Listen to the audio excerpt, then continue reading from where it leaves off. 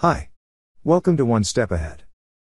It's an initiative from Gate Hour to improve the technical know-how of electrical engineering graduates. Follow us on YouTube for quality content.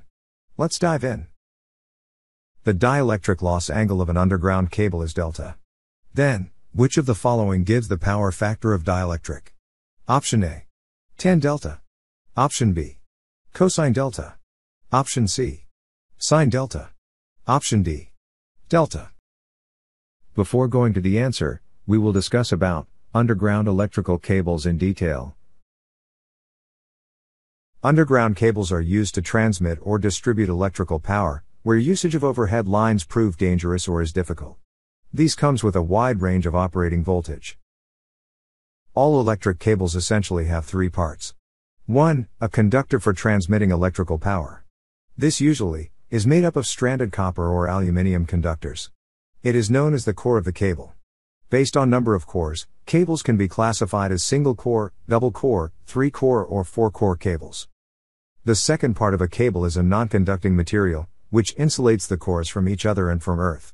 PVC and cross-linked polyethylene, or XLPE, are widely used as dielectrics in underground cables. The third part is a metallic sheath, known as armor, which protects the cable from mechanical damage, fire and chemical or electrochemical attack. When a cable is laid in sight, armoring of the cable is usually earth for safety and reliability purpose. In effect, an underground cable acts as an electrostatic capacitor, because it has current carrying conductors separated by a dielectric material.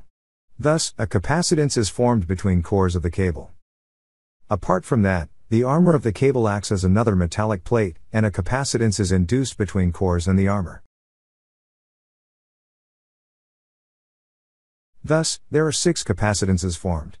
C1 between the cores, and C2 between cores and the armor.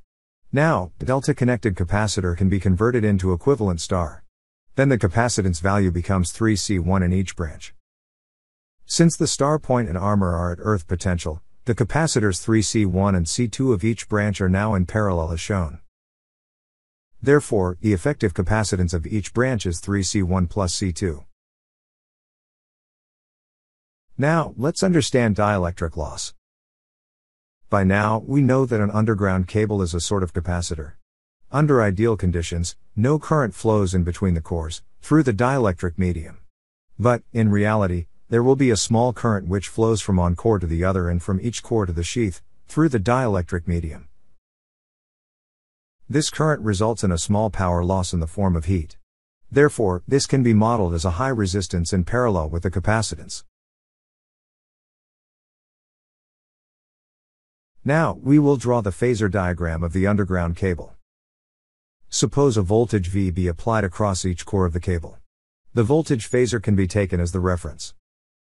This will result in a current through the resistance R, with a magnitude of V divided by R. The current that will flow through the capacitance is given by V divided by 1 by omega C, which is equal to V into omega C. Since the resistance R has a huge ohmic value, the magnitude of current flowing through R will be much less when compared to the current flowing through the capacitor. We can now find out the phasor sum of these two currents to get the net current that flows through the cable. We can see that the net current makes an angle phi with the voltage phasor and an angle delta with the capacitor current phasor.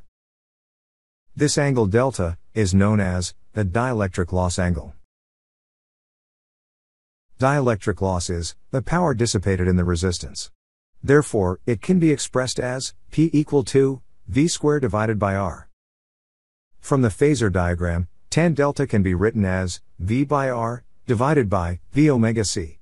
Therefore, V divided by R equal to V omega C into tan delta.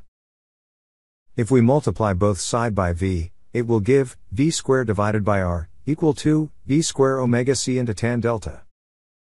Since the value of resistance is huge, delta is very much small and tan delta can be approximated as delta. Therefore, dielectric loss is given by P equal to V square omega C into delta.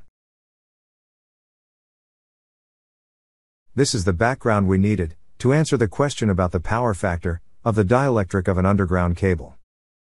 Power factor of the dielectric is the cosine of the angle between current and voltage phasors. From the phasor diagram, phi equal to 90 minus delta. Therefore, cos phi equal to cos 90 minus delta, which is equal to sine delta. Therefore the answer to the question is, option C, that is sine delta. Hope you enjoyed the information. Thanks for watching, and goodbye for now. Be tuned to Gate Hour for the next quiz of One Step Ahead.